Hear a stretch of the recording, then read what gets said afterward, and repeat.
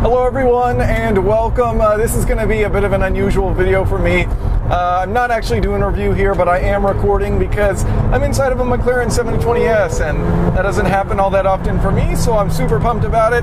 I've got the cameras rolling. I've finished filming my video for Engineering Explained and I've got a little bit of extra time, so I thought I would just take it out and, while I'm just having some fun with it, giving it a test drive here, why not keep the cameras on as well?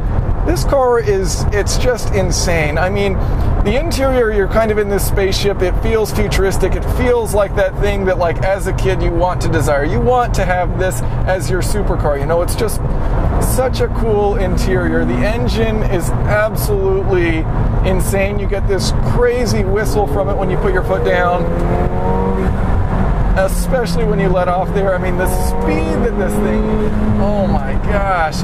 You see that air brake popping up? When that air brake does pop up, you can't see anything behind you. There's a piece of plywood in the middle of the road. Glad we went over it, not on top of it.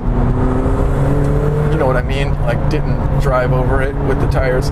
Anyways, this thing uses fuel like crazy. That is one thing I've noticed. Not that, supercars shouldn't, but I haven't been driving it very long. It says I've only got 65 miles of range, and I've got 3/4 of a tank. So yeah, that's what I mean when I say it uses fuel like crazy. Hopefully I can get back home, you know what I'm saying?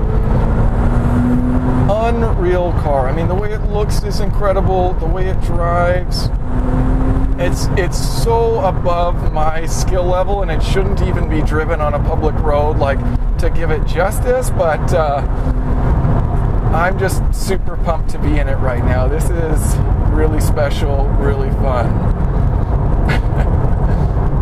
Let's see, what's up with this fifth gear nonsense?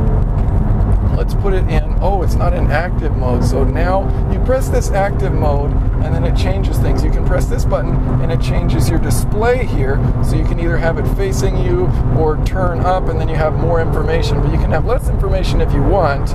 Pretty wild. Interesting that, you can choose the top of it and it just gives you basically speed and attack. The AC dude is wearing a helmet, so that's how you know it's serious. But man, there you can hear. Oh, goodness. Yeah, I mean, this is certainly a car I'm not going to turn traction control off on. I don't know what I'm doing. And it's an open differential. An open differential that can hit 0 to 60 in 2.8 seconds using only the rear wheels. That's insane. The brakes on this also, a lot of people have mixed feelings about the brakes that I have read so far, as far as it's more of a pressure sensitive system. It doesn't have much travel at all. And the first time I got on the brakes, it did not feel confidence inspiring at all. It got real squirrely. But I think it might have just been that the brakes were cold that first time I drove it out, because ever since that, when I do put my foot down on it pretty firm, they seem to do a nice job of stopping. It is just unreal how fast this thing is. Gosh. It's such a dumb thing to say, but for a rear-wheel drive vehicle, it is crazy fast.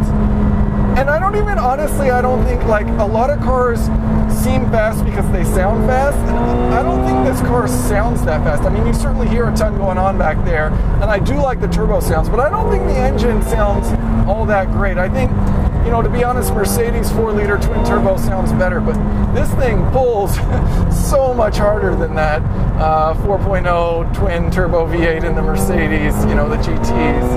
Obviously, this is double the price or so. This is the 720S, 710 horsepower. It is just, oh man, this car is so freaking fast. And those gear shifts.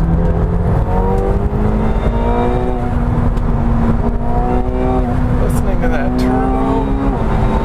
The thing just pulls and it never stops pulling.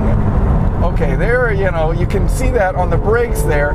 It's a little unsure of itself. It kind of is hunting, you know, it's choosing the grooves in the road, and it's not taking this really nice, easy, flat path, that high-speed braking. So the high-speed braking there did feel a little unsettling, but this isn't the best road to exactly give it an unbiased opinion on what the braking is going to be like, because the road is pretty rough. So, and you're probably just hearing engine sounds and being like, all right, Jason, I've had enough of this.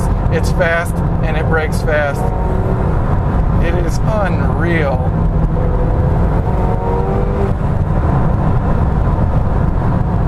Well, I'm gonna cut it off there. Just a quick little glimpse driving this thing. I wanted to just have a few words because, again, you know, it's a pretty special thing to be able to drive. So I was thrilled to do it. I did an experiment on how fast supercars shift, which will be on the main channel. And then I just wanted to do a quick little feedback. But, you know, not everyone's into these supercar reviews, so I kind of just wanted to do a small little thing on the side and post that on the secondary channel. But either way, hopefully you check out the video about shifting. It was pretty cool. It was a pretty fun little thing to do. And this thing knows how to shift. That is certainly for sure. It is very quick to shift. So thanks for watching. Questions or comments, of course, leave those below.